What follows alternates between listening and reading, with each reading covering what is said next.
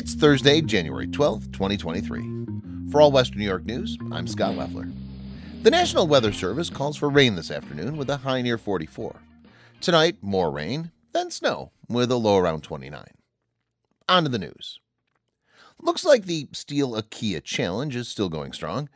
On Wednesday, Niagara County Sheriff's deputies chased a stolen Kia Sorento through Wheatfield and North Tonawanda before it was finally stopped on Niagara Falls Boulevard in Wheatfield. A 20-year-old, an 18-year-old, a 16-year-old, and two 15-year-old Niagara Falls residents were all charged with possession of stolen property. The 20 and 18-year-old were also charged with endangering the welfare of a child. Also from the Niagara County Sheriff's Office, two people have been charged over a 2-year-old child found unresponsive after having ingested fentanyl in April of 2022.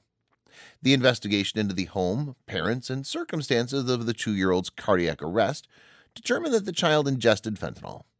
The child is receiving treatment and recovering. Meanwhile, a 20-year-old female was charged with assault on December 15th, and a 23-year-old man was charged with the same on January 9th.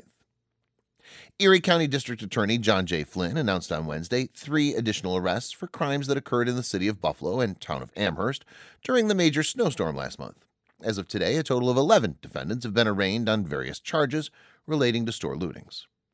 In sports, Damar Hamlin was discharged Wednesday from Buffalo General Hospital, according to the Buffalo Bills.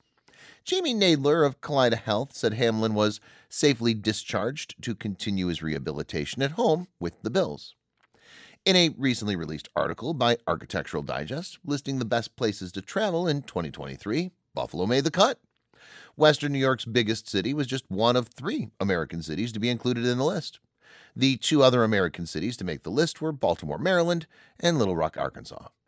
And finally, a new record store and listening lounge is holding a grand opening in Niagara Falls tomorrow.